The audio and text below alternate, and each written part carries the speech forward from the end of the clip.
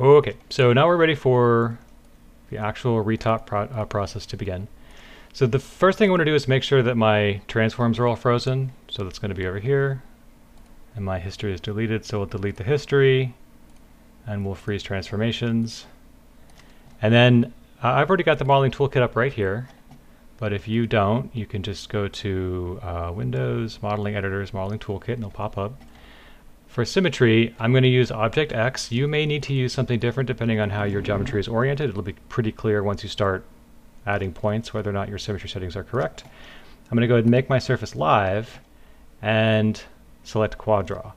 Now, Quad Draw's got a bunch of random hotkeys, and they know it, so they put the hotkeys directly here in the menu, which is pretty great.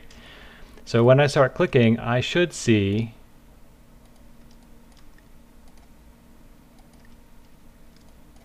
faces showing up, like points showing up on both sides, and I don't see that, so I'm going to just double check that everything, I wonder what's going on there. There may be some slight irregularity.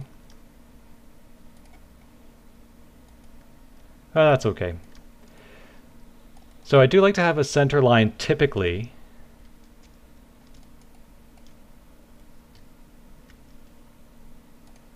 So I'm going to put points here in the middle. And then if you hold the Shift key, you can just connect those points. And now that I've got that edge, or that corner back there, even though it wasn't showing up there when I was clicking, I think, again, it was just getting confused about something. That is totally fine. So like where I put this edge here, I'm going to kind of need to be thinking about what I'm going to be connecting it to. Also, generally speaking, you sort of want to keep these things as regular as possible in terms of what their shape is. And by regular, I mean square-like. So you can see it's having a little bit of trouble. There we go. So I'm just going to snap these together. If you just bring them together, and it looks like I've got an errant point out here that I put down a little bit earlier and I left it. So if you want to get rid of a point, you just hold Control and Shift, and you can see when I mouse over it gives me this. And probably Control and Shift is going to be, yeah, Control Shift left mouse button delete dot, so I get rid of it if I wanted. Or I can just add a point. Let's see if it'll do this. Not super thrilled about that. So let's just try a different approach.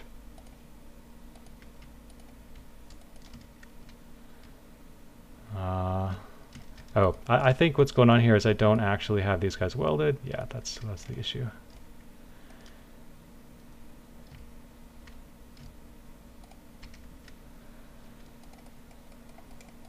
Good times.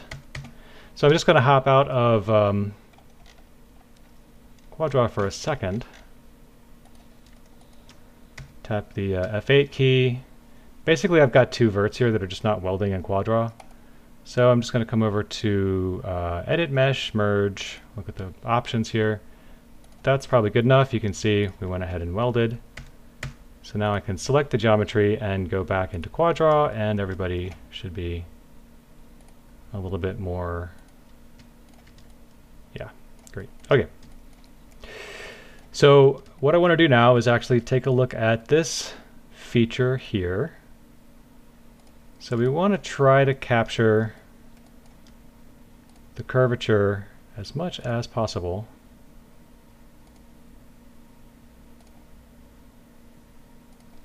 Without going crazy on the polygons.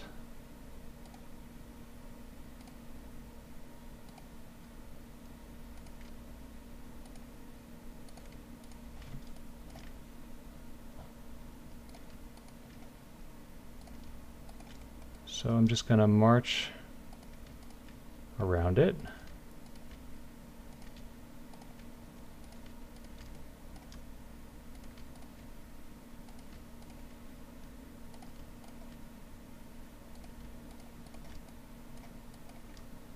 And then we'll do something kind of similar on the inside.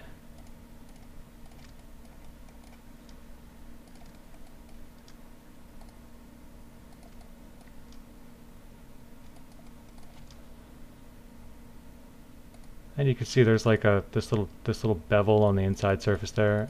I'm not going to worry about that. That should be captured pretty effectively. Whoops. In the baking process. Also, it's a fairly small feature. Okay. So, I guess we'll just kind of run up the middle here. And you can see there's just a little bit of a need for some rebalancing. So, nice and regular. That looks okay. I'm going to need to insert another edge loop here. And you do that just by holding Control and clicking on a ring, and it'll go ahead and put the loop in. And what I want to do is basically figure out where this geometry is going to kind of live in terms of where it's going to kind of terminate. It's really a good idea, if you can, to try to avoid long, crazy triangles.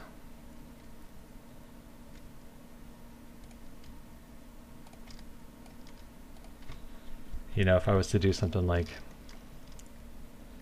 I don't know, like to have a point right there like that would be suboptimal. It's definitely better to just add a little extra geo, and then you've got kind of nice, consistently dense geometry.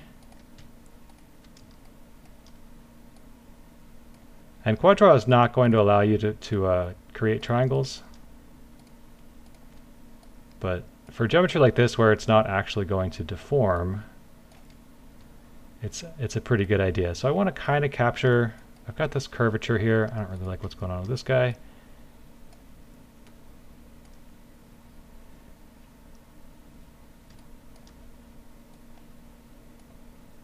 So I've got this curve, and I sort of want to support it as much as I possibly can in the retop.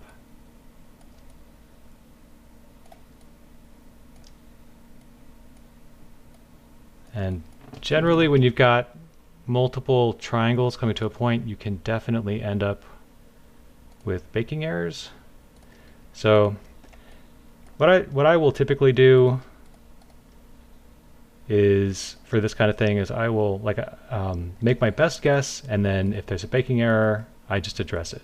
You know, one of the nice things about this pipeline is it's so flexible that if you need to change your mind about something, like for instance, I'm definitely going to need to throw an extra edge loop in there,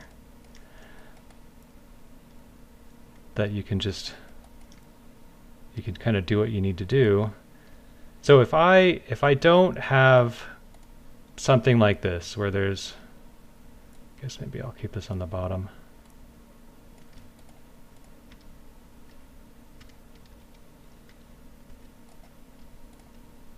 I want to do that.